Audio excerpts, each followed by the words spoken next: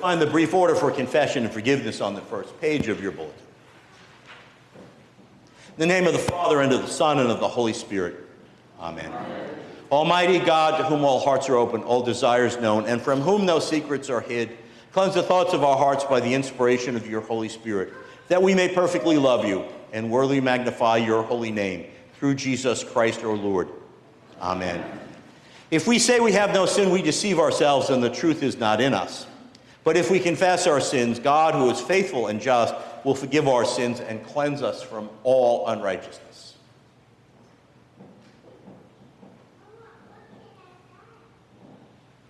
Most merciful God, we confess that we are in bondage to sin and cannot free ourselves. We have sinned against you in thought, word, and deed, by what we have done and by what we have left undone. We have not loved you with our whole heart. We have not loved our neighbors as ourselves. For the sake of your Son, Jesus Christ, have mercy on us. Forgive us, renew us, and lead us, so that we may delight in your will and walk in your ways, to the glory of your holy name. Amen. Almighty God, in his mercy, has given his Son to die for us, and for his sake forgives us all our sins. As a called and ordained minister of the Church of Christ, and by his authority, I therefore declare to you the entire forgiveness of all your sins, in the name of the Father, and of the Son, and of the Holy Spirit. Amen. Our hymn number 789.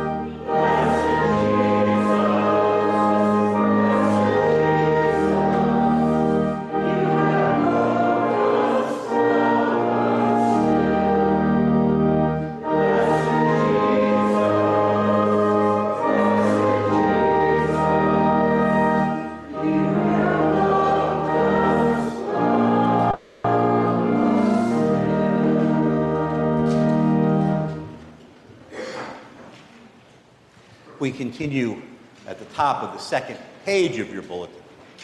The grace of our Lord Jesus Christ, the love of God, and the communion of the Holy Spirit be with you all. And also with you. Let's pray together.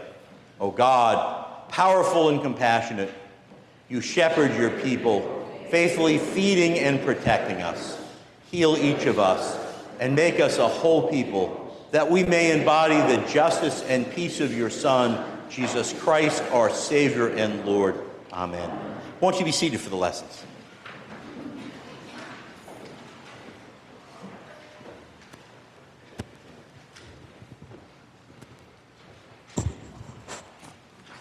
The first reading is taken from the 23rd book of Jeremiah. Woe to the shepherds who destroy and scatter the sheep of my pasture, says the Lord. Therefore, thus says the Lord, the God of Israel, concerning the shepherds who shepherd my people, it is you who have scattered my flock and have driven them away, and you have not attended to them. So I will attend to you for your evil doings, says the Lord. Then I myself will gather the remnant of my flock out of all the lands where I have driven them, and I will bring them back to their fold, and they shall be fruitful and multiply. I will raise up shepherds over them who will shepherd them, and they shall not fear any longer, or be dismayed, nor shall any be missing, says the Lord. The days are surely coming, says the Lord, when I will raise up for David a righteous branch, and he shall reign as king and deal wisely, and shall execute justice and righteousness in the land. In his days Judah will be saved, and Israel will live in safety. And this is the name by which he will be called. The Lord is our righteousness. Here ends the first reading. Second reading is taken from the second book of Ephesians. Remember that at one time you Gentiles by birth, called the uncircumcision, by those who are called the circumcision, a physical circumcision made in the flesh by human hands. Remember that you were at that time without Christ, being aliens from the commonwealth of Israel and strangers to the covenants of promise, having no hope and without God in the world. But now in Christ Jesus, you who once were far off have been brought near by the blood of Christ. For he is our peace. In his flesh he has made both groups into one, and has broken down the dividing wall, that is, the hostility between us.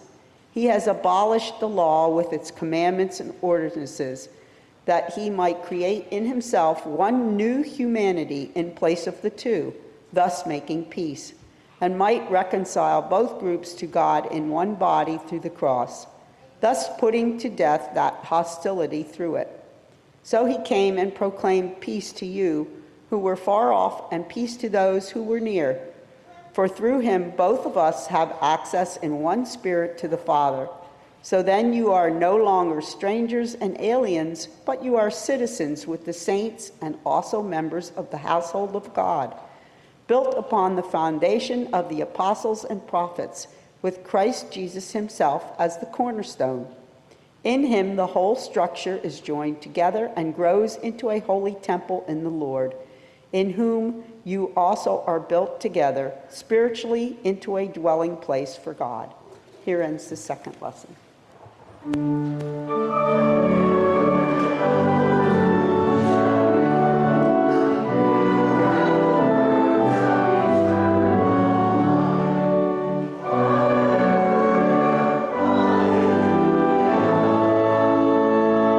The Holy Gospel according to St. Mark, the 6th chapter.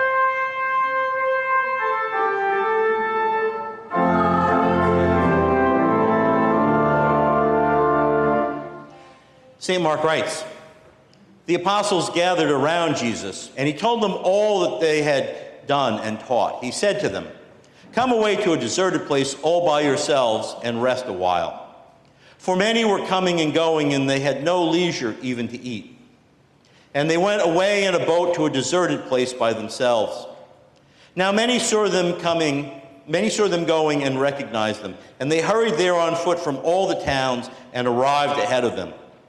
As he went ashore, he saw a great crowd, and he had compassion for them because they were like sheep without a shepherd. And he began to teach them many things. When they had crossed over, they came to land at Gennesaret and moored the boat.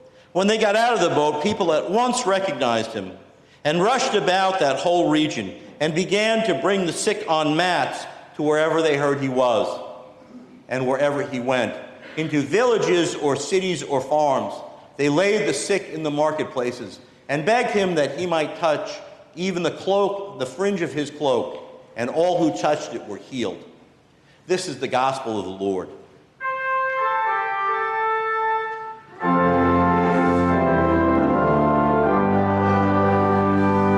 want you to be seated.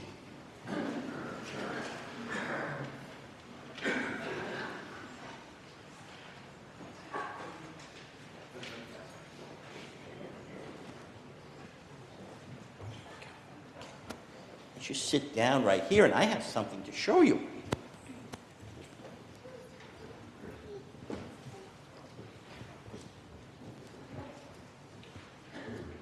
What I have is I have a pillow for you, and I have a pillow for me. Yeah, and the reason that I have a pillow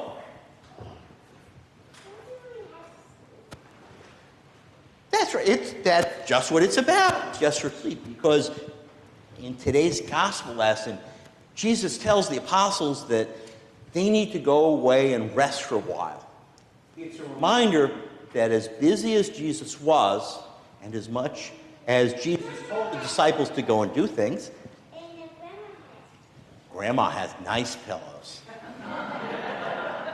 But it's a reminder that part of what Jesus expects from us is periodically to rest. And to rest, to be energized, to be sent out into the world. But it's important to remember that rest also always involves resting in the Word of God. So I pulled these out. These are the prayer books that are sitting down in the rack right downstairs. So Jesus reminds us to rest, but to always rest in the knowledge that Jesus is with us. You like taking naps?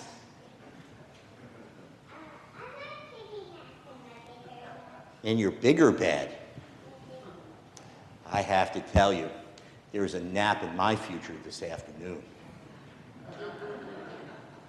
Tell you what, let's have a prayer together, okay? Can you put your hands together? Yeah, you put your feet on the mat, and then we're going to have a prayer together, okay? Let's pray. Want to put your hands together? You sit right. Lord, help us to rest, comforted that you are with us. And then when we are well rested, send us into the world to proclaim your name. We pray this through Jesus Christ, our Lord. Amen. Okay, thank you for coming up. Let me help you get back to your mom.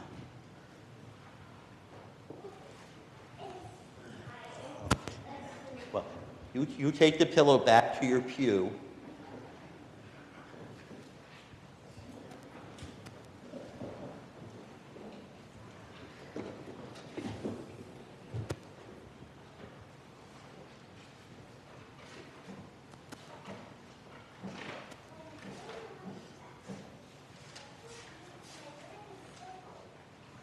I again invite you to pray with me.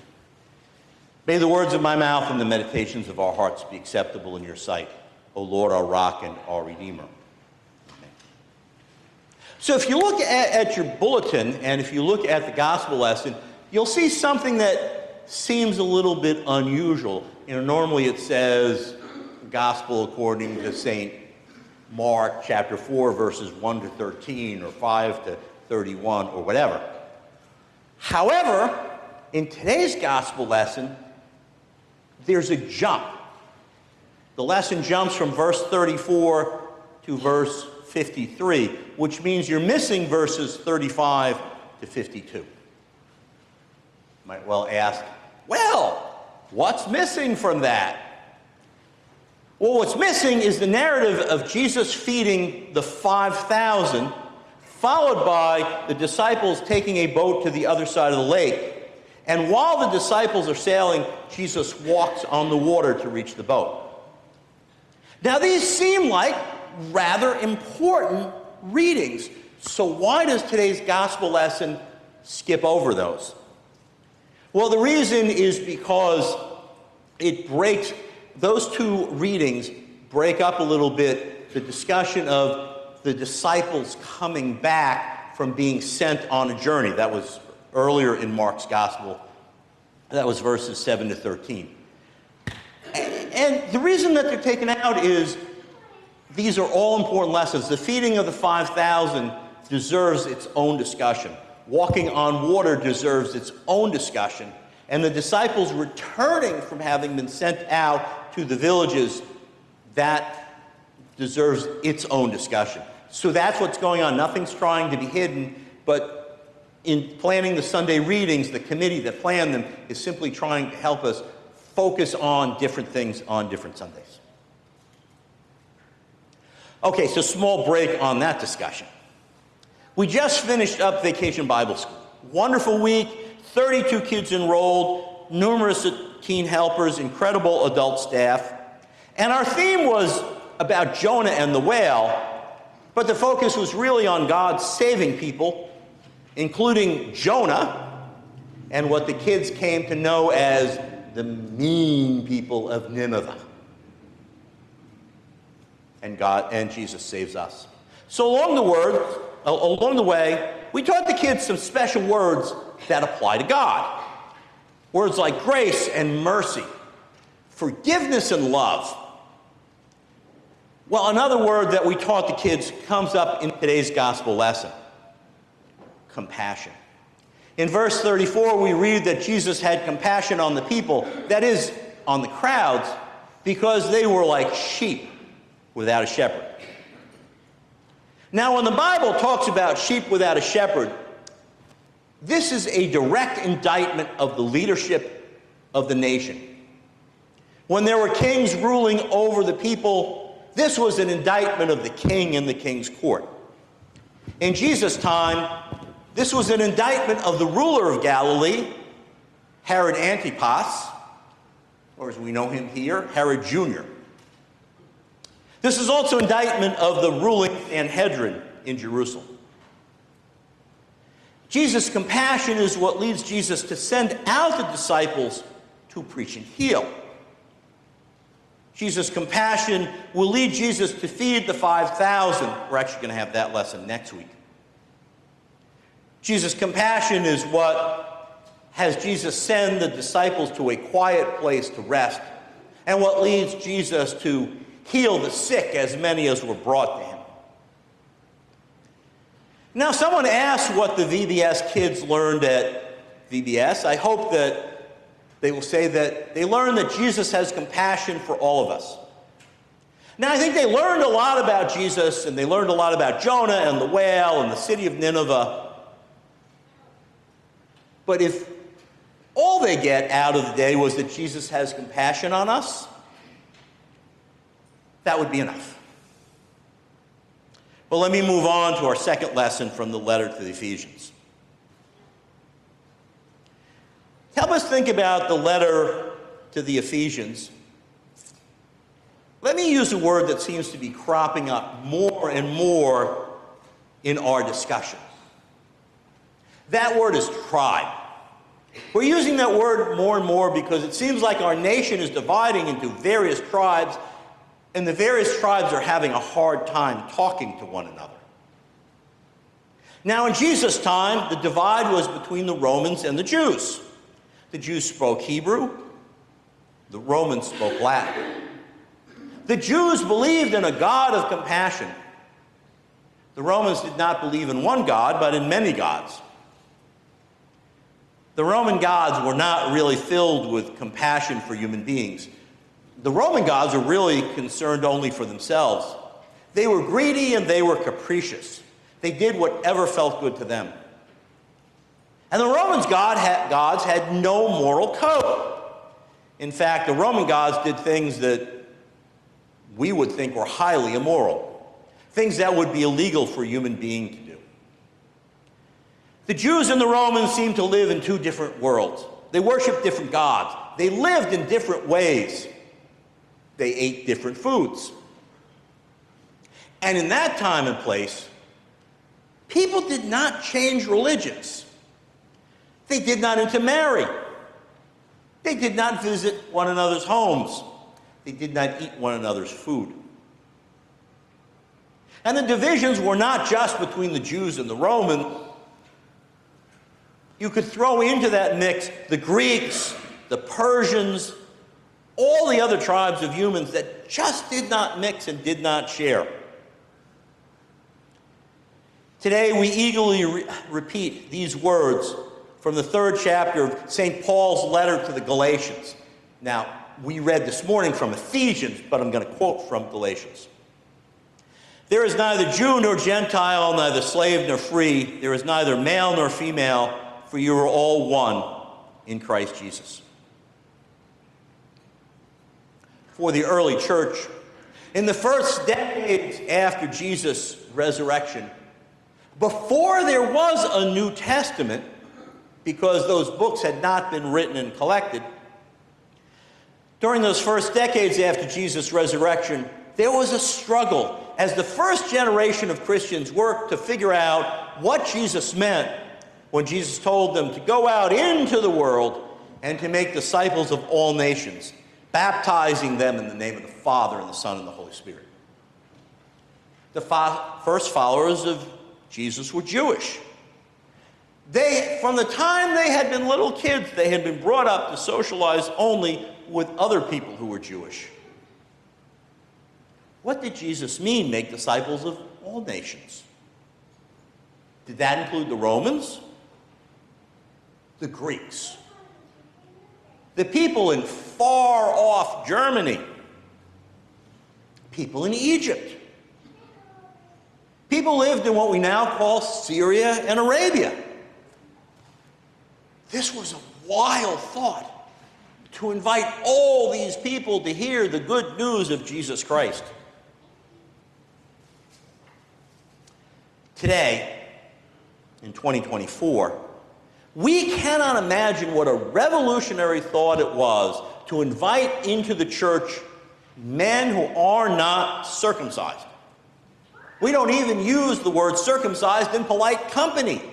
Certainly we don't ask about anyone's status. But we read in today's second lesson, "But now in Christ Jesus, you who once were far off have been brought near by the blood of Christ. For he is our peace. In his flesh he has made both into one and has broken down the dividing wall, that is, the hostility between us." It took several generations for the early church and the early Christians to welcome both Jewish Christians and Gentile Christians into one church. To see that God calls all people into fellowship with Jesus Christ and with one another. Today, we universally accept that anyone can be a Christian, or at least I hope we universally accept that anyone can be a Christian and can follow Jesus. But there have been bumps along the way.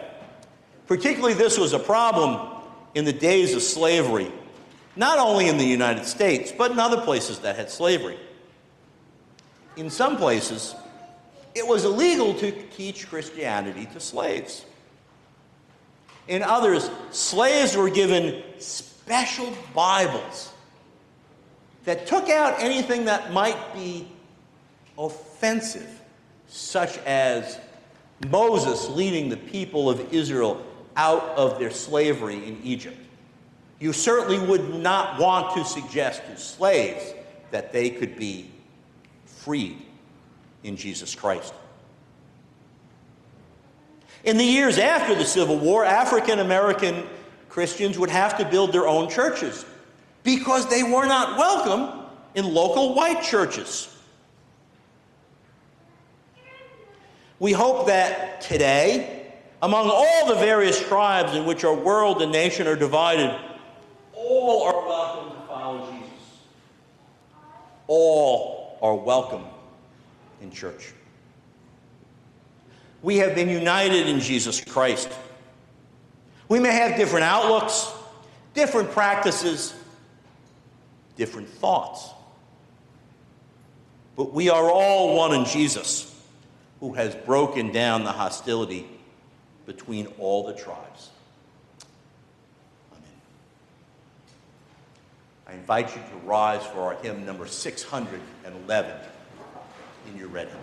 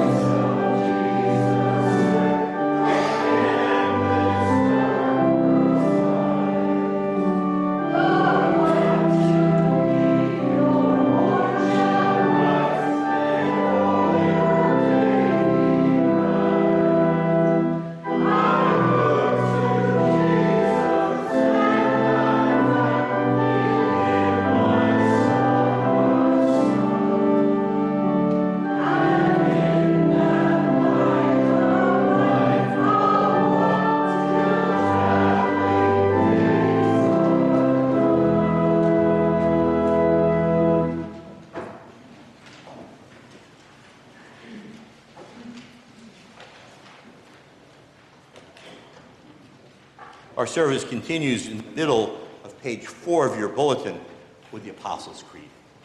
Together we confess. I believe in God, the Father Almighty, creator of heaven and earth. I believe in Jesus Christ, his only Son, our Lord. He was conceived by the power of the Holy Spirit and born of the Virgin Mary. He suffered under Pontius Pilate, was crucified, died, and was buried. He ascended into hell. On the third day he rose again. He ascended to heaven and is seated at the right hand of the Father. He will come again to judge the living and the dead. I believe in the Holy Spirit, the Holy Catholic Church, the communion of saints, the forgiveness of sins, the resurrection of the body, and the life everlasting. Amen. Rejoicing that Jesus is risen and love has triumphed over fear, let us pray for the church, the world, and all those in need of good news.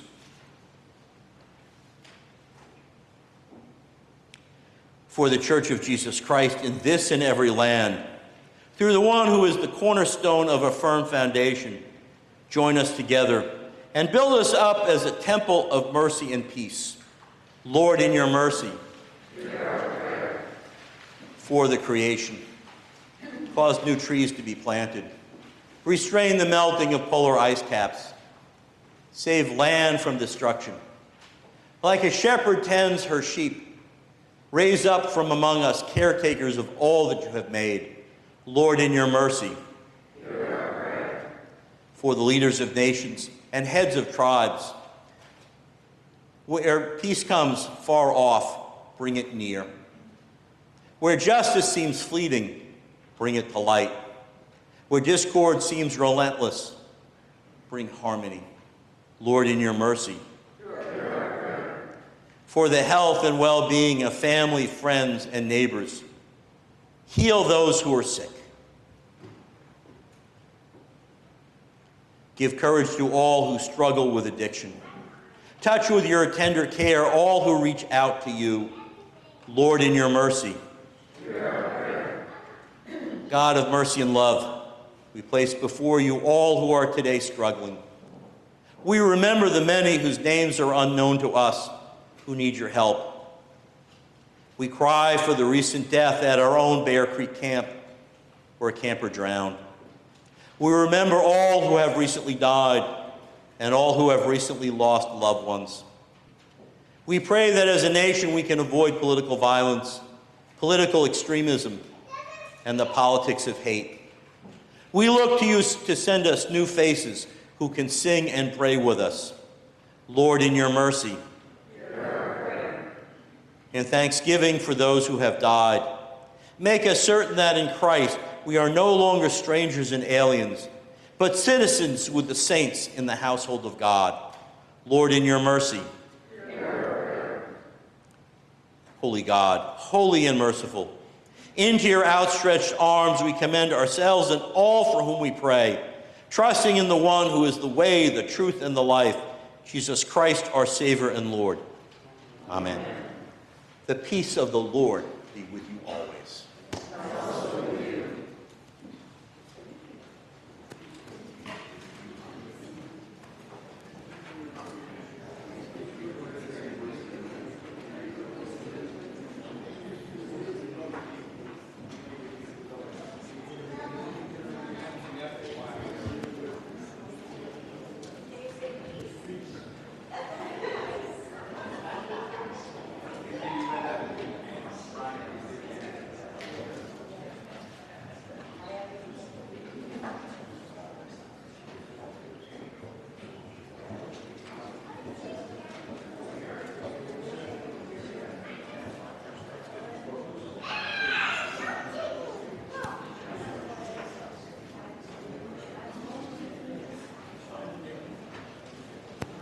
I invite you to be seated for music and the offering.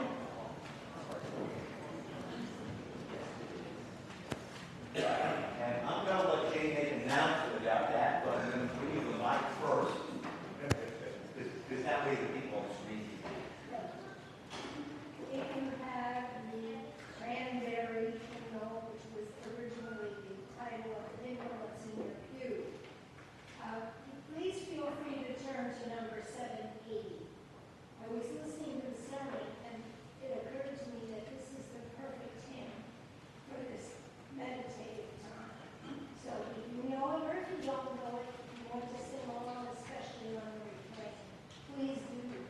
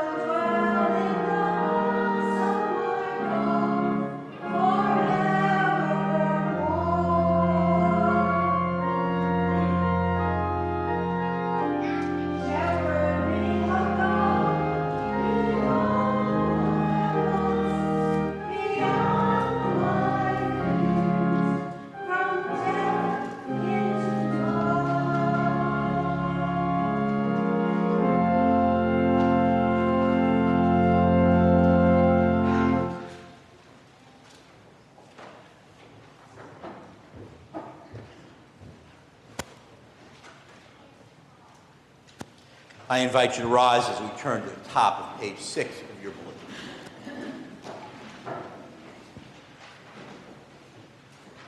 Together we pray.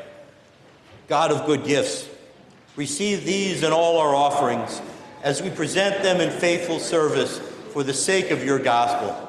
Prepare our hearts to receive you in this meal as you pour out your very presence through Christ Jesus, the wellspring of eternal life. Amen.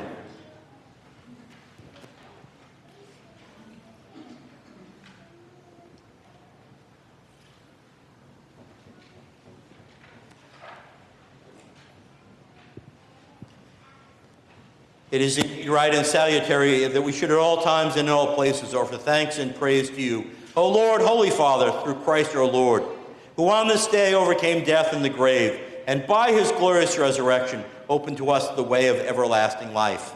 And so with the church on earth and the hosts of heaven, we praise your name and join their unending hymn.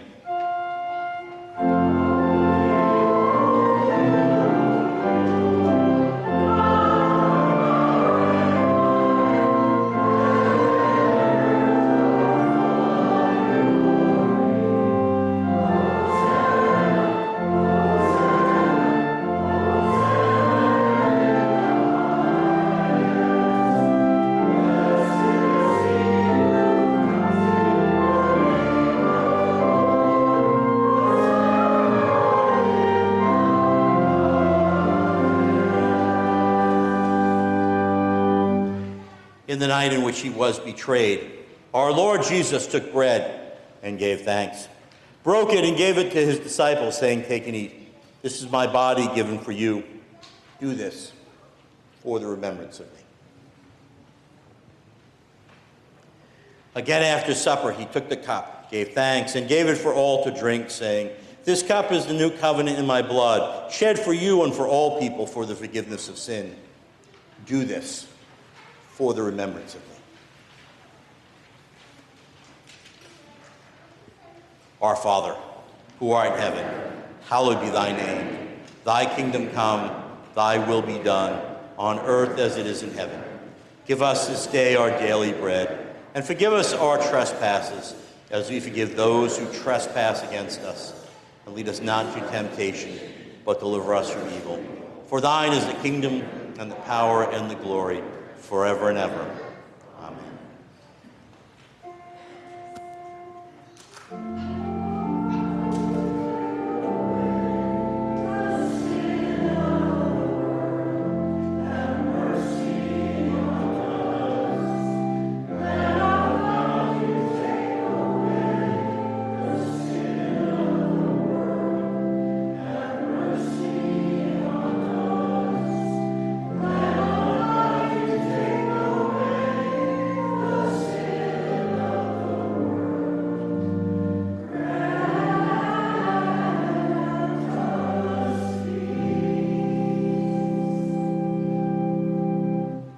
Christ is made known to us at the breaking of the bread. Come and eat at God's table. I invite you to be seated while the communion assistants come forward, and then I'll invite you up to share Holy Communion.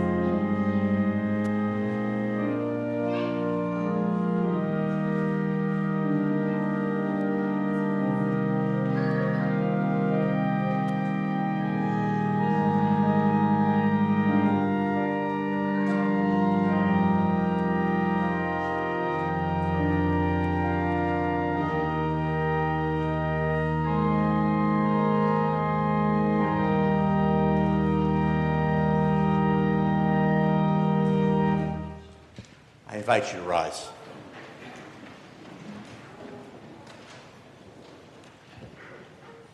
The body and blood of our Lord Jesus Christ strengthen and preserve you unto everlasting life. Amen.